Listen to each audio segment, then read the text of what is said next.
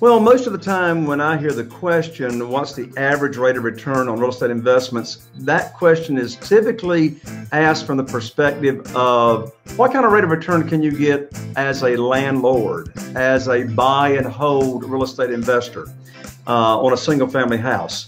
And of course, that can also mean what's your average rate of return for apartments, for small apartments, or even larger apartments.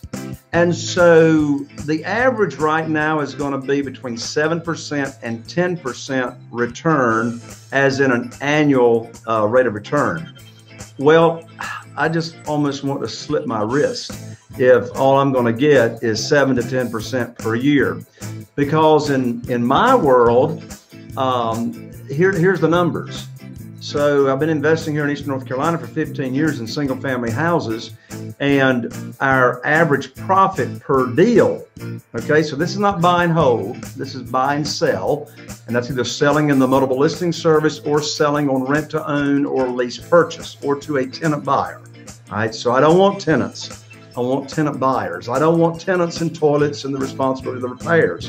When we sell on rent to own, the tenant buyer is responsible for the repairs. So with average profits of $64,000, the median price here in our area is $225,000 for a house.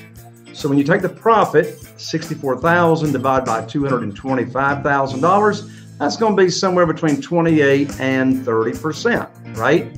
Well, if you buy and sell it and you do that all within 6 months, that becomes a 56% return on your money investment. By the way, I never use my own money to buy. I always use private lenders' money, and I don't mean hard money, private money.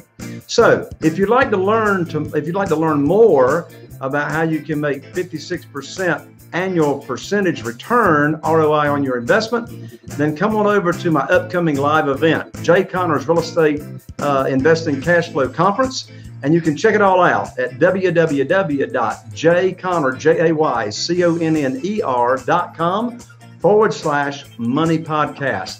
And you can see it right here in the video below. I want to see you at the upcoming event and teach you all about real estate investing. You'll even be able to network with private lenders, and you'll see how you can get money regardless of your income, regardless of your experience, and regardless of your credit. See you at the upcoming event, jayconner.com/money podcast.